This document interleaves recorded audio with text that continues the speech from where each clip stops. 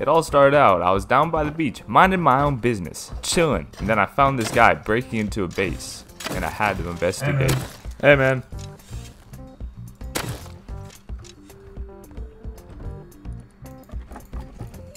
This guy's on to something.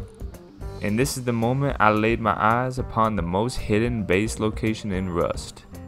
Wait a minute, what? What is this? Oh. Oh. Yo, this is honestly incredible. I'm gonna live in here. Alright, I wanna see. Oh, we can just jump right out of it. And after a day of messing with the clan, they finally found my hidey hole. Yep. Stream it, I wanna see. Yeah, Joey getting fucking banned, retard. And sure enough, the man wasn't capping. Yo, he broke my gate! Yo, he just patched my shit up!